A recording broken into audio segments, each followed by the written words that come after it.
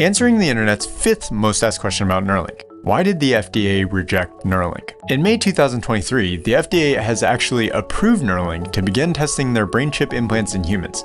Then, in January 2024, Nolan Arbaugh, who has quadriplegia, made history by becoming the first participant in Neuralink's human trials. Nolan became paralyzed from the shoulders down after a freak accident 8 years ago.